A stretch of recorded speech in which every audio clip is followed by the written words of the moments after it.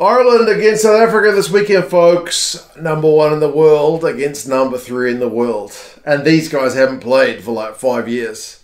It's a pretty tasty looking one. We're going to go through some squads, some stats, recent history predictions. You guys can let us know your thoughts on how this one is going to go. But I reckon, this is maybe the game of the weekend, at least on paper. If you want to watch it and you're in the States, Flow Rugby, link down in the description. They've got this game, the games that were on last week, the other games from the Autumn Internationals, a bunch of rugby on. So check Flow Rugby out. Ireland.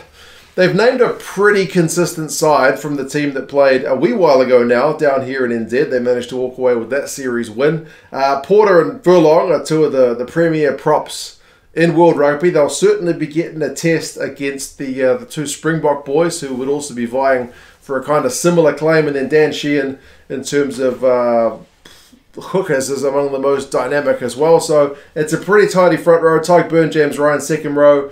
Tadhg, Beirne, certainly among the most dangerous guys at the breakdown and handy at line-out time as well. James Ryan, his career trajectory seemed to take a little bit of a blip, but I think he's coming into some pretty decent form after starting his career pretty much at the top level. It's always a hard one to maintain. Omani, Van der Flier and Doris, same back row that played down here in NZ. Van der Flier was probably the standout from the three of them, but all three of them bring their certain elements to the game. Omani, line-out time, Van der Flier, tackling, ball carrying, turnovers. He's a machine. And Caelan Doris with that big old leg drive of his. Imposing character on the game.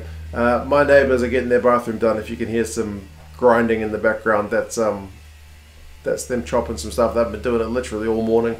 Conor and Johnny Sexton, 19 combo. That's kind of a bit of a blast from the past. It's been Gibson-Park a lot in recent times, but Gibson-Park, I don't believe, has played a game this season. He's been out injured. Murray's going to get his 100th game for Ireland in this game this weekend as well. So big congratulations to him. It's obviously nice to start the game if it's your 100th. Sexton is certainly going to have the experience edge over his South African counterpart, but Sexton's a weird one in that his reputation tends to fluctuate between hero and zero with some fans. I'm not sure what it is.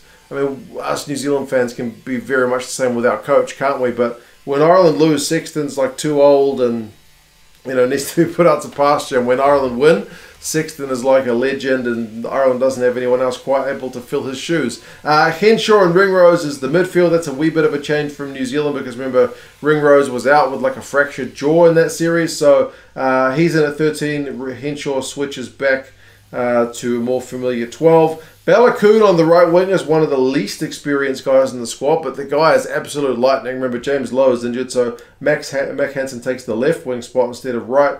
And then Baloucoune, kind of that lanky running style of his.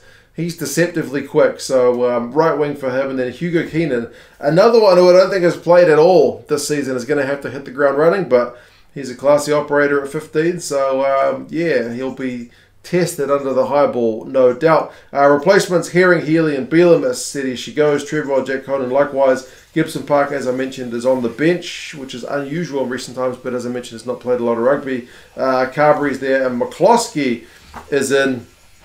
Big unit of a man. I hope he gets some decent game time, but we'll kind of have to wait and see. For the South Africans, interesting selection calls in some areas. The forward pack is pretty steady from that rugby championship side. Kitsoff, Marks and Malherbe. I think this is possibly the two best front rows in the world up against each other. France would certainly have something to say about that, but these guys have got to be top three. Ireland, South Africa and France, kind of whichever way you rank them. You might have someone else in there, but come on guys, they're pretty tidy. So Kitsoff, Marks and Malherbe at scrum time is going to be an absolutely fascinating one to watch. Ebenezer and Tadhg, likewise, two of the world's premier locks. As good as your man Tadhg Beirne is at the breakdown, Tadhg will disrupt your line-out ball for days. So kind of very different players. Etzebeth, speaking of big humans like James Ryan, they don't come much bigger. Kolisi, Pieter-Steph and Jasper Wiese are in the back row. And interestingly, I think of the three guys, at least in the Rugby Championship, Jasper Wiese's value was probably the most on display. The guy's ball carrying. He's another one that some people don't like. I guess because he's like competing with Dwayne Vermeulen, who's not in the squad at the moment, because the coaches have said he's already got enough experience. Doesn't really need a bit of extra game time. But Visa with his ball carrying is just immense. He's a proper unit. So I look forward to seeing him and Caelan Doris go up against each other.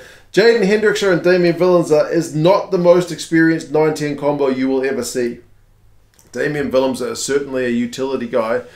He plays 10, he plays 12, he plays 15. But with Pollard out, with Yankees kind of, I think, in rehab, so it falls upon Damien Willems to be the guy for the Springboks. I back him, man. Like, I feel like he's settled down mentally in the last, I want to say 12 months. Like, he's always looked a little bit jittery.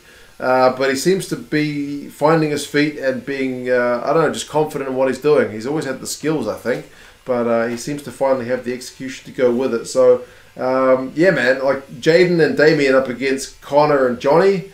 It doesn't get much different on the experience scales, but like it doesn't really matter at the end of the day. If you're good enough, you're good enough. Damon Delender and Jesse Creel, 12-13, obviously without Lacanio the Springboks are certainly missing that bit of X factor, but Jesse Creel defensively has been really good. It'd be nice for him to see, I don't know, just a little bit more spark on attack if Damien gives him the ball. Kurtley Aronson, Makazola Mapimpi on the wings, and then Cheslin Colby at fullback. Colby at fullback's an interesting one because he's not played that much fullback. I don't think he's ever played fullback for the Springboks. I mean, he started as a fullback, I think, with the Stormers.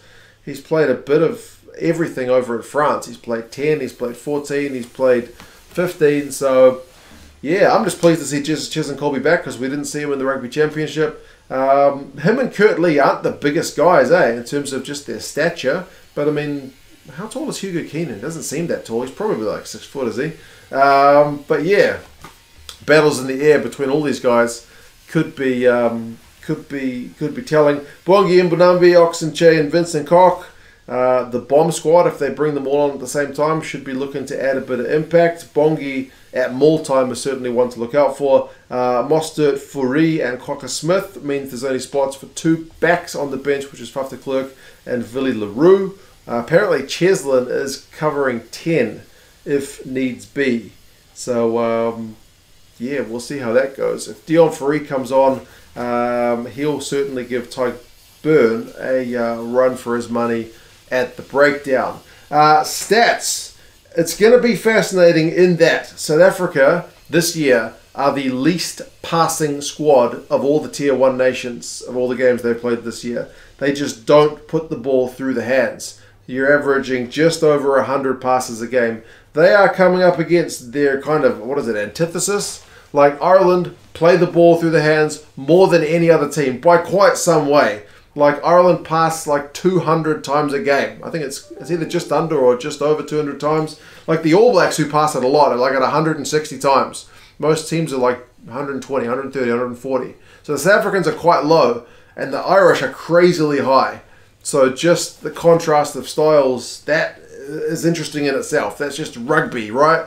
Different ways to skin a cat. But interestingly, they both get kind of similar results out of it. Like they both get, crank through the run meters and beat defenders and whatnot. And they're both pretty stingy on defense. They both average like 3 clean breaks conceded a game. So they're very hard teams to break down. Only France has better numbers than those teams in that regard. So, yeah, I wouldn't expect a super open game when these two teams go up against each other. The maul is certainly going to be interesting. South Africa maul it more than any other team of all the Tier 1 nations. But Ireland's maul is also pretty good. And I don't think Ireland have conceded a maul try this year. Not that I can remember. So, yeah, man, just these two teams going up against each other is fascinating. Recent results, if you can call them recent, the recent or last 5 matches between these sides, it goes in Ireland's favour 3-2, with the most recent one being 38-3, a pretty comfortable Irish win. But that is all the way back in 2017. So as I said, a lot has changed between then and now. The average score across the last 5 games is 26-18 to the Irish. But as I said, how much that is relevant, we're not talking last 5 years really. So not that relevant. 2012, last South African win on Irish soil. So it has been a wee while. Predictions-wise, the Irish are the favourites to retain their #1 spot in the world, and I think the Rayburn Shield, if I'm not mistaken. Ireland by 4 is what the bookies say, and Ireland by 9 is what the Rugby Forecast algorithm says. It is, I think, a 5:30 local kickoff, so it's kind of an early evening game. It is in Dublin. Nika Amushakeli, the Georgian, is the ref. I think it's 6:30 New Zealand time in the morning, so certainly my breakfast time is going to be spent watching this one. It's going to be fascinating, as I mentioned. Really looking forward to seeing these two teams go back up against it. The kit clash could be horrendous. Russie says that Ireland's second kit looks different enough from the South African kind of green kit that there's not going to be a clash. But sometimes when you look at those kits, like on the websites or just even next to each other, they look that different. But then when there's 30 guys running around on the field and the camera is kind of quite far back, it can look absolutely nuts. So we will see if there is a kit clash. It may be pretty tough on the eye if it's a bunch of green running around. Rugby's got a bad, I don't want to say a bad issue, but more than other sports, rugby gets the kit clashes wrong, I think. So, yeah, anyway, you guys let us know your thoughts on the game. You think South Africans are going to go into Ireland, get a long-awaited away win? Can they take #1 spot away from the Irish, or do you think the Irish are going to kind of double down? Remember, these two teams are in the same pool at the World Cup as well, so it adds that bit of extra spice. You guys let us know your thoughts, and yeah, I'll talk to you guys again soon. See you later.